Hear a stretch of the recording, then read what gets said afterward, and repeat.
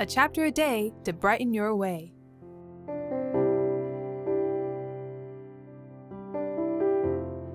You don't need to know God's plan, just believe that He loves you. Hello friends, let us read the Bible together. Today we'll be reading Job chapter 36. If we look at this young man Elihu alone, I believe we can all see that he was very intelligent and clearly feared and honored God.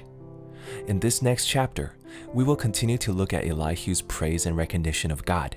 The main purpose of Elihu's speech was that he wanted Job to be completely humble and obedient at God's feet instead of focusing on his own pain and suffering.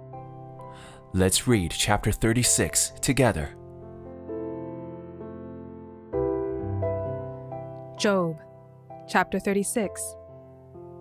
And Elihu continued and said, "Bear with me a little, and I will show you, for I have yet something to say on God's behalf. I will get my knowledge from afar and ascribe righteousness to my Maker. For truly my words are not false. One who is perfect in knowledge is with you.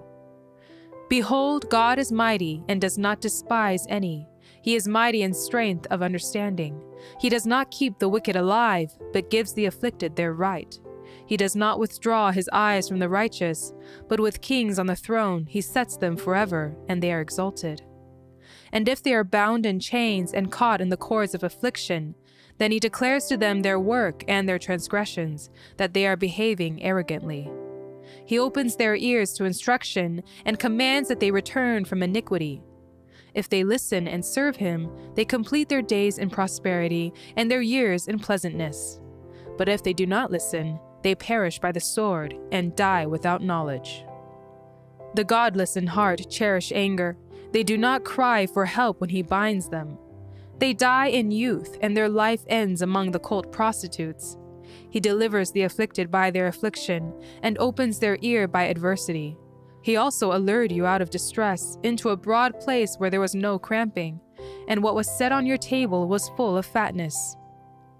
But you are full of the judgment on the wicked. Judgment and justice seize you. Beware lest wrath entice you into scoffing, and let not the greatness of the ransom turn you aside. Will your cry for help avail to keep you from distress, or all the force of your strength? Do not long for the night, when peoples vanish in their place. Take care, do not turn to iniquity, for this you have chosen rather than affliction. Behold, God is exalted in his power. Who is a teacher like him? Who has prescribed for him his way, or who can say, "You have done wrong"? Remember to extol his work, of which men have sung. All mankind has looked on it. Man beholds it from afar. Behold, God is great, and we know him not. The number of his years is unsearchable. For he draws up the drops of water. They distill his mist in rain, which the skies pour down and drop on mankind abundantly. Can anyone understand the spreading of the clouds, the thunderings of his pavilion? Behold, he scatters his lightning about him, and covers the roots of the sea. For by these he judges peoples. He gives food in abundance. He covers his hands with the lightning, and commands it to strike the mark. Its crashing declares his presence. The cattle also declare that he rises.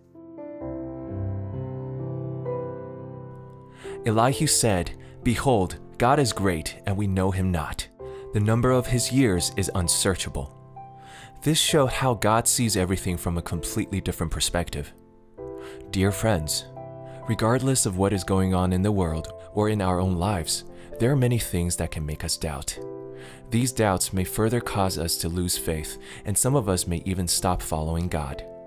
Today, I want to specially encourage these people. Although we cannot fully understand God's plans and intentions, during difficult times, ask God to strengthen you in your faith. No matter what, trust that God's wisdom is always higher than our wisdom, and more importantly, God's love and kindness for you will never change. Let's pray. Dear Jesus, please strengthen my faith so that I will not waver in the midst of a storm. I know that you are love, and you are full of wisdom and goodness. In Jesus' name we pray. Amen. A chapter a day to brighten your way. See you tomorrow. Jesus loves you, and I love you too.